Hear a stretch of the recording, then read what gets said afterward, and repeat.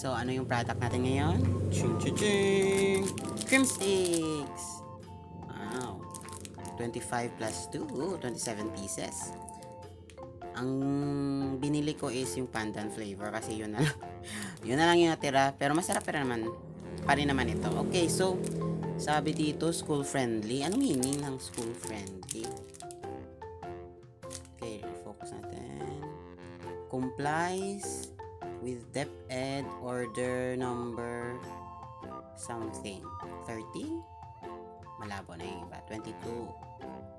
Oh, 17? I'm not really sure. Kahit dito, hindi ko makita eh. Okay, never mind. So, move on tayo. Pandan sticks. Each. Ano ba itong focus ito? Camera, what is wrong? So, each 14.14 grams. Okay. 80 calories. Lahat? Or yung isa? Not really sure. Not really sure. So, tingnan natin yung ligo. Okay. Yan yung nutrition facts niya. Hindi na tayo dadaan dyan. Yung ingredients niya, mainly sugar, oh. Diba sabi ko sa inyo na kung ano yung pinakaunang ingredient, yan yung pinakamarami. And then, succeeding na yan. So, sugar yung pinakamarami. Next, yung vegetable fat. Then, next, yung milk powder. And, mga flavoring na yung isa. At saka stabilizers. Okay? May dinano to. Oh, halal din ito. So, pag Islam ka, you can eat this. Okay? Open natin. Okay? Open natin. Okay. Wait lang. Boom!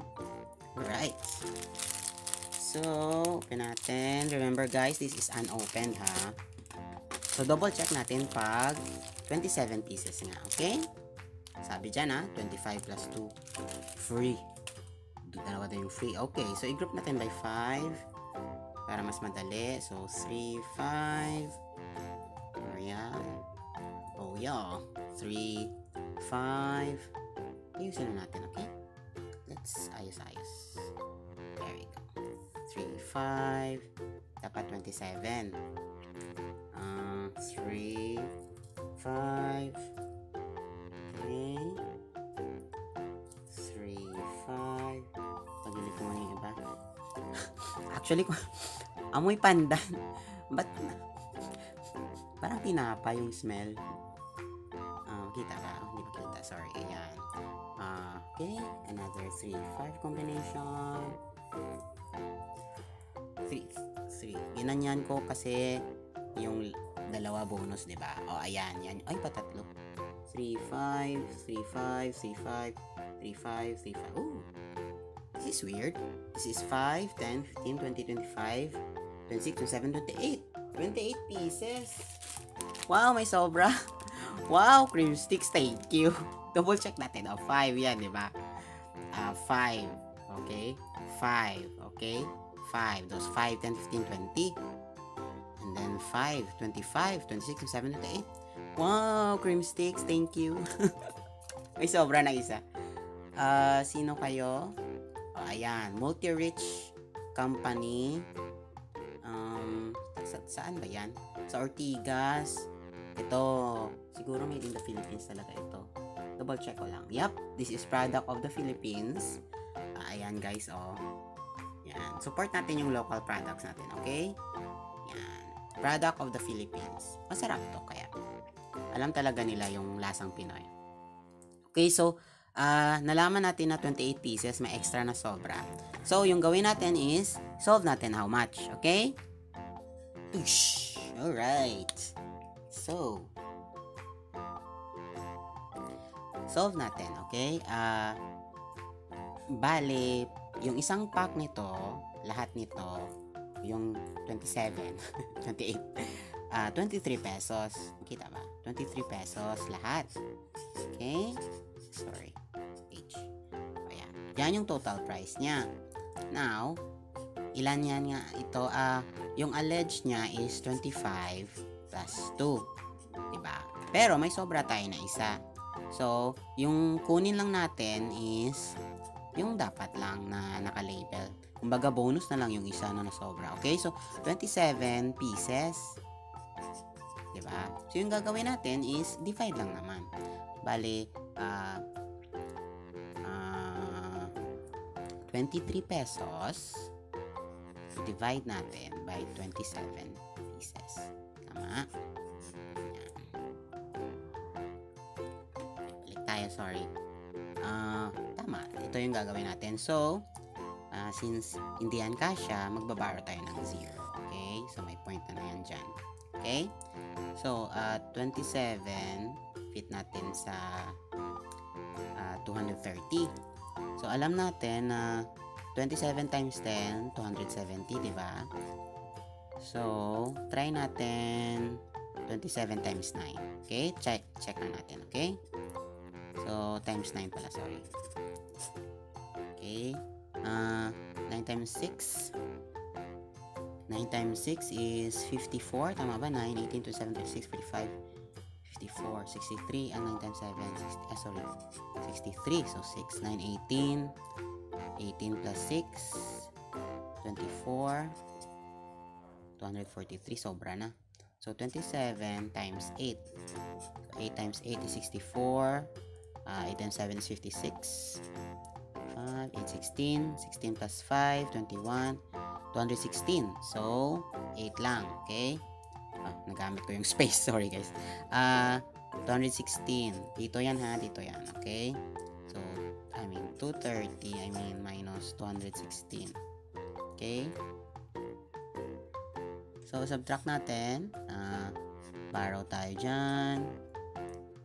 10 minus 6 is 4. 2 minus 1 is 1. 0, 14. So, dagdag naman tayo ng another 0. 140. Ilan kaya yan? Let's try 27 times 5. 35. 3, 5, 10. 13. 135. Sakto-sakto lang. So, 135. Then, subtract natin yan. 5. Wala ng space. And then, dagdag naman tayo dito ng 0. 27 times 2, sobra na, I'm sure. Kasi 25 times 2 is 50. Sobra na. So, 1 lang. Okay? And then, 50 yan, diba? Minus 27. Borrow tayo. Magiging 4 yan. 3, 2. So, may remainder tayo. So, 851, remainder 23. Okay? So, kunin na lang natin na 851 siya. So, yung per piece nito,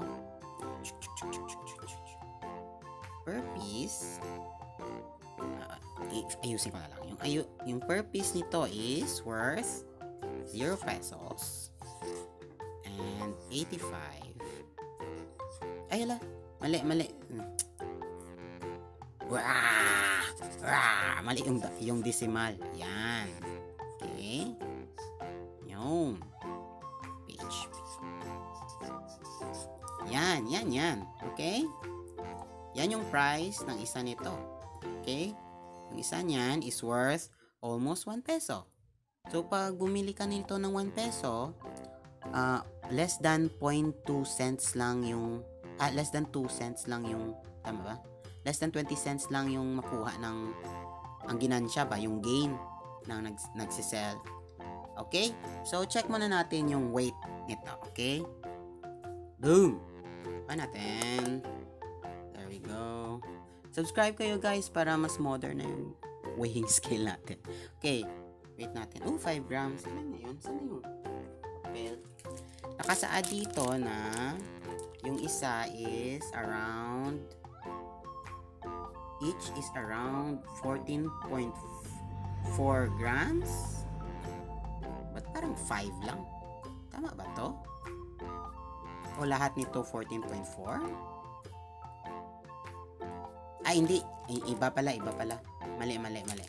Yung point niya is for every weight nito, yan yung makuha nating calories. So, pero yung weight pala, ayan 4.8 grams per stick pack. So, ayan. Yung net weight niya ganyan. So, 4.8 grams,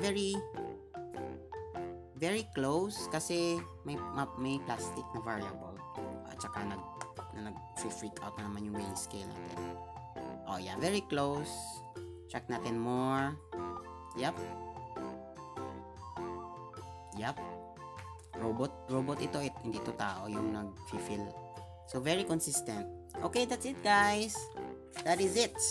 So, tandaan natin na yung isang Krim Stix is worth 80 cents plus. Ganon yun. Diba?